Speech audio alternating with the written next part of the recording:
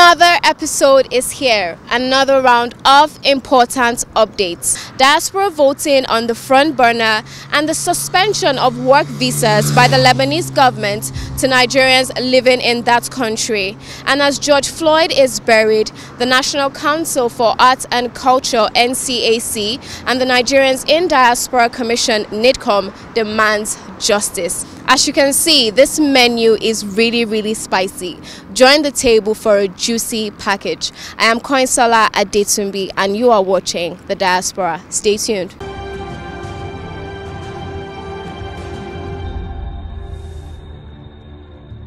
As Nigeria moves towards the 2023 general elections, Nigerians in diaspora are asking as to when they would be able to exercise and realize their constitutional rights in their country of origin. We are tired of this waiting game. We are tired of excuses. Diaspora voting is possible. At least 20 African countries have conducted their diaspora voting. So why can't Nigeria do the same? They said. Well, let's listen to Honorable Tolulokpe Akonde Shadipe, Chairperson, House of Representatives Committee on Diaspora Affairs and Oversight to NIDCOM, as she ensures them that Nigeria is working on it. Enjoy the conversation. Diaspora voting is a very delicate matter. Very. Because we have Nigerian children who have been born in diaspora, who have never lived in Nigeria, who know nothing about Nigeria. And they will not have voting rights. So we need to be very careful. So we do not sell out on our nation by giving voting rights to people who know nothing whatsoever about Nigeria, but just carry a Nigerian passport. So there's hope for diaspora voting. That's the message from the House Committee on Diaspora.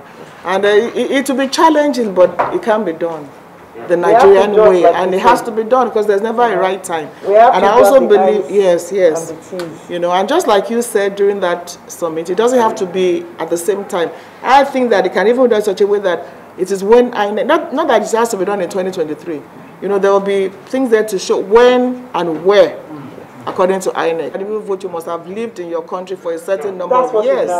So those are things that will come into the bill. You must have been here for a certain number of years. You can't just say, I want to vote without even knowing who you want to vote for. So those are things, that's why, like I said, it's very delicate and it's going to take a lot of work, you know. There are some people, like you said, who don't even know where Nigeria is. They just want to now come. So those are things that every country that has a diaspora voting bill varies from country to country. So we have to do ours to suit our environment. So we've done that now. That's one of the amendments to what was earlier presented. What we have done now, we have taken into cognizance of age at which you even live in Nigeria. Not that you would have lived in Nigeria, but we've looked at, you can't have lived in Nigeria when you were between 1 and 5 years old, because that's not the age of knowledge. You have to have lived in Nigeria at the age of knowledge and understanding. So I'm sure we would make more. We know you will. So thank you very much, Madam Chairperson and honorable members of the Diaspora Committee. And unfortunately, I think due to COVID-19, not many of us will be doing a lot of traveling until maybe next year. So expect a lot of Zooms and all that. Diaspora Day is July 25th. We're still going to hold it, but we'll do a virtual Diaspora Day where, of course, you'll be speaking and all that. And so we're planning it, and we want to make it a whole day event, have an opening ceremony, have a stream live, and get it done. So once more, we thank you for visiting us. We appeal to you to be patient with your commission and take us as a growing baby and pamper us, be kind to us.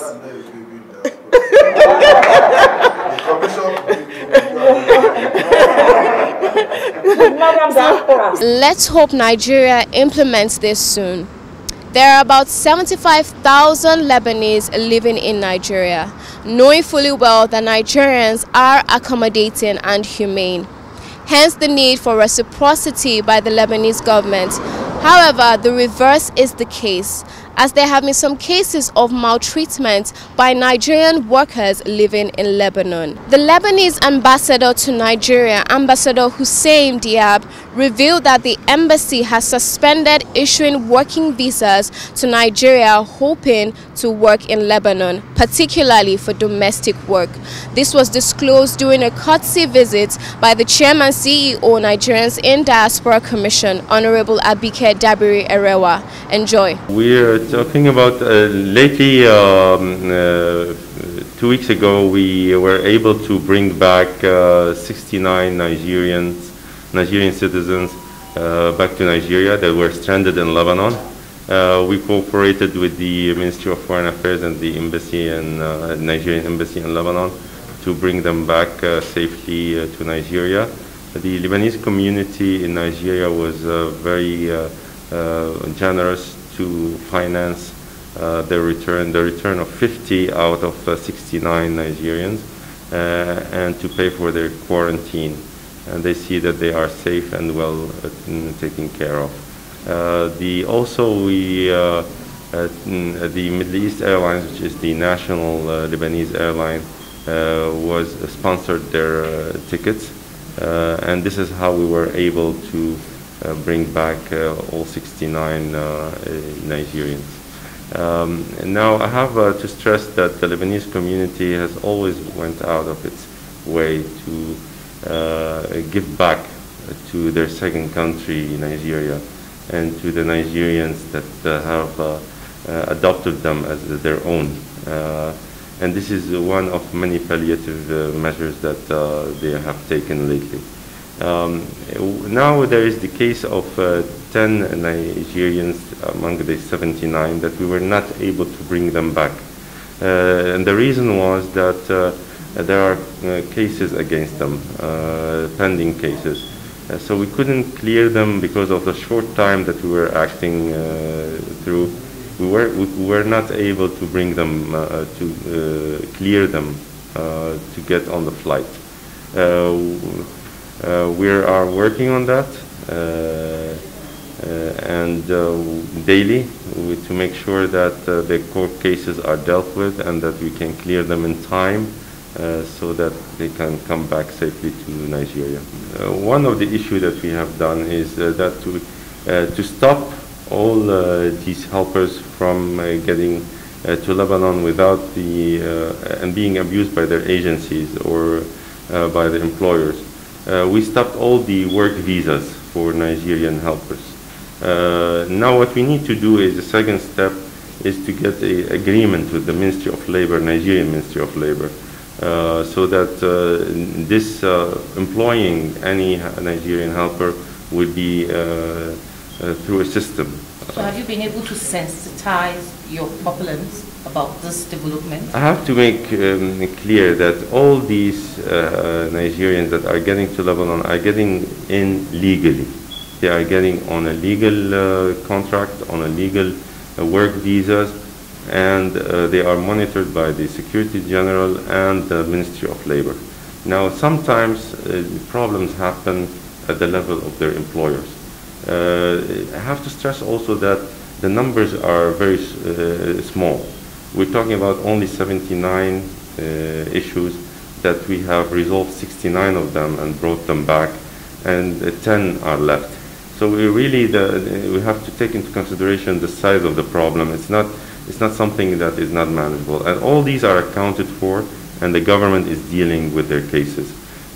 And a few issues. Number one is, yes, indeed, some Nigerians were left behind. First is the evacuation of the Nigerians stranded in Lebanon was paid for by the Lebanese embassy, and also the quarantine was paid for by them, so we thank them for that.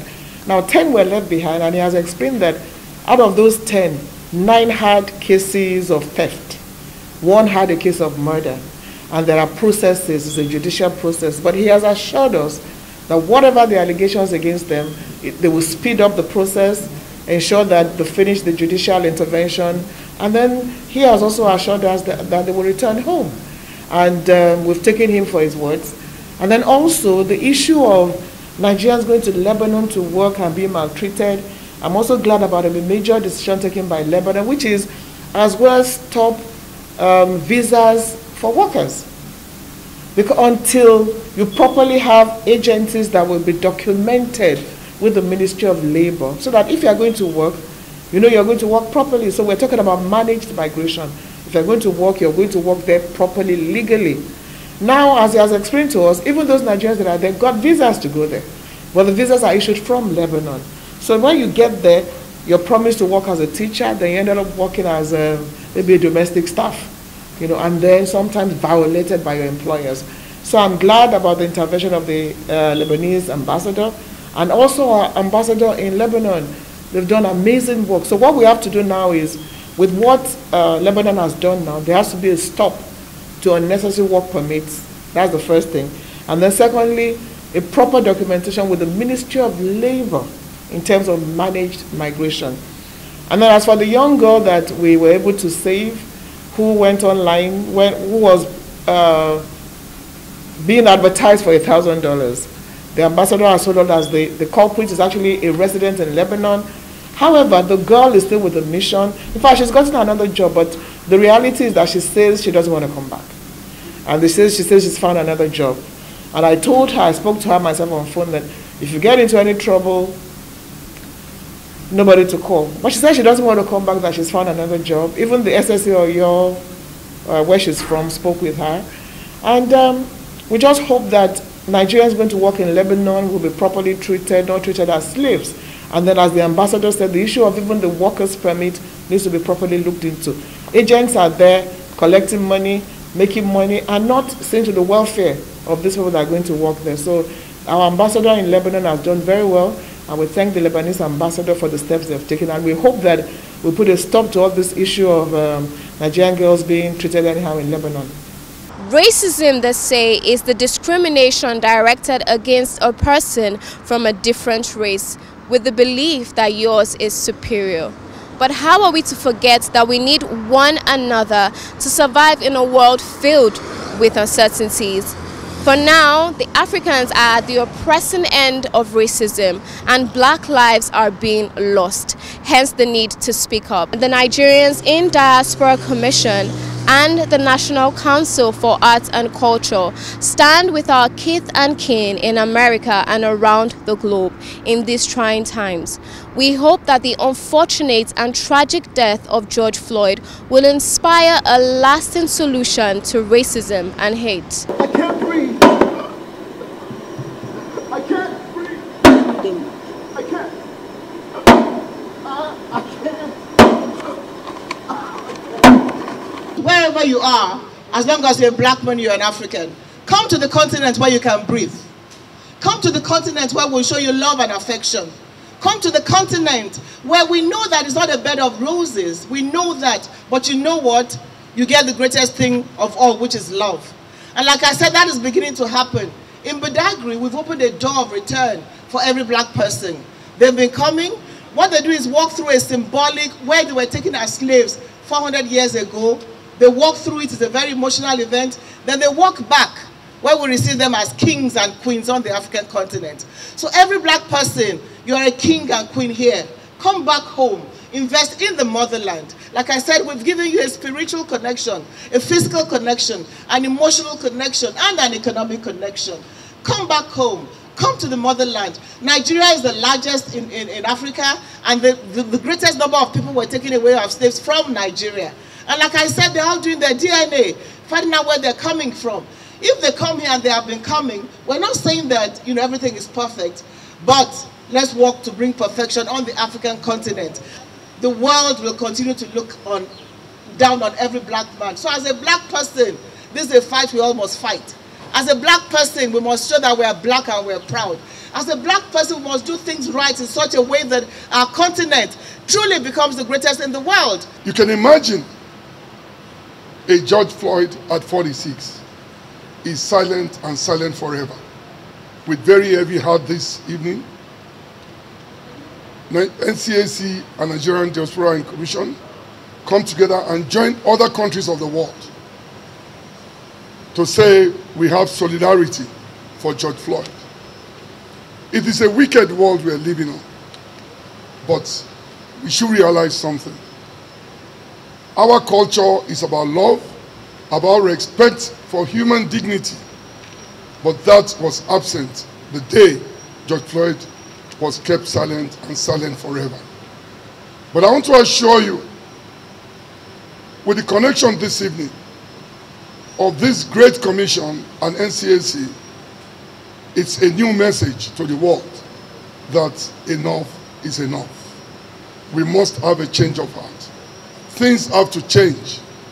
George Floyd has paid a price, but that price must be recognized by all blacks all over the world. But African American brothers were taken from Africa only a few centuries ago, but they have forgotten about the homeland. They think that America is their home. If America is your home, why can't you breathe? If America is your home, tell me, why can't you breathe? If America is your dream, then why is it a nightmare? That's the question we need to ask ourselves. Spending millions of dollars buying mansions. A few years ago, 50 Cent bought a mansion that used to be owned by Mike Tyson. He bought it for $4 million something US dollars. And then many years later, few years later, he decided to sell it. Okay? The mansion was listed at 18 million US dollars. They couldn't find a client, so finally the house was sold for 2 million something. So which means this was a bad investment. But now let me tell you something. Do you know what 50 Cent could have done with 4 million US dollars in Africa? With 4 million US dollars, he could have built a city or a suburb. Not so fast. Look, I'm tired. I want to check out of this country for greener pastures. Just calm down for a moment. Please sit down. Do you have a job where you're going to? No, but someone is arranging, Listen, Aliko. Checking out of this country without proper planning means one thing. Unimaginable begin. I've been in the diaspora, but legitimately doing great things at home and abroad.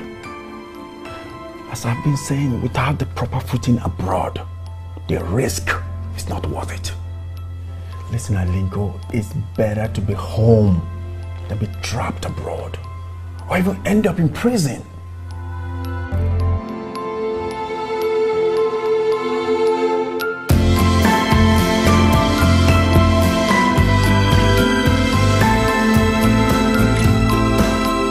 Despite the hardships and health risks, millions of frontline workers are still doing their jobs in the face of the COVID-19 pandemic. These are worthy of commendations. Join me as we profile some of these heroes.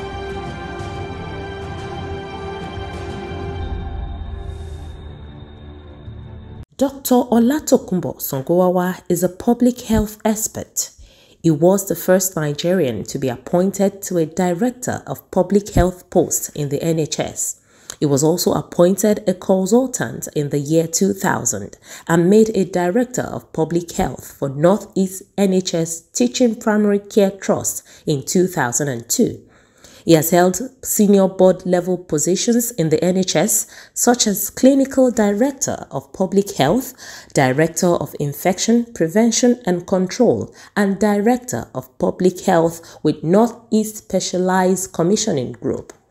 Dr. Songowawa led the establishment of T-Valley's Public Health Shared Services on the basis of making the most efficient use of limited and scarce specialist public health resources, knowledge, and skills, and enabling directors of public health for the 5 T-Valleys local authorities. One of his achievements included the procurement, commissioning, and contract monitoring of an integrated sexual health and HIV service on behalf of 4 local authorities in England. Dr. Olatokunbo Songowawa, proudly Nigerian.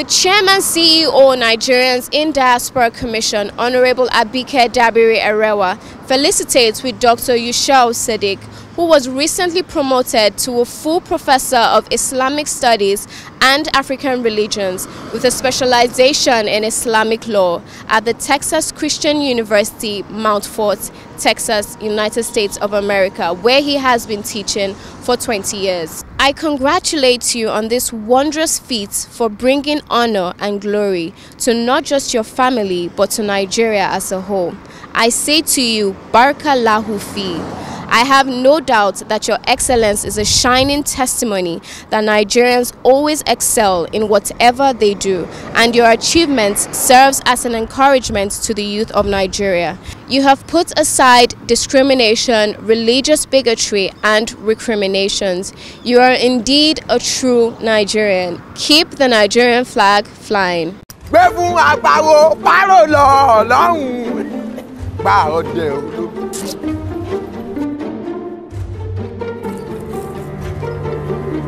Aha!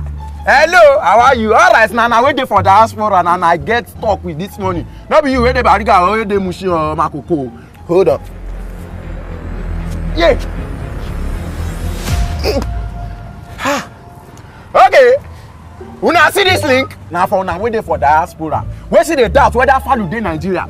Hello, don't think about it. This link, it go carry you direct, go the place where we say it go help you choose which investment you want to do for Nigeria. Any investment, whether na waiting, whether na bank shares, whether na agriculture, whether na real estate, whether na stock exchange, any investment you want to do, make sure say you click on, because anything fit happen for Diaspora anytime, and it go better say if you come Nigeria, you go get where you go relax and you get investment to fall back to. Hello, make sure say you click on, because you won't say what?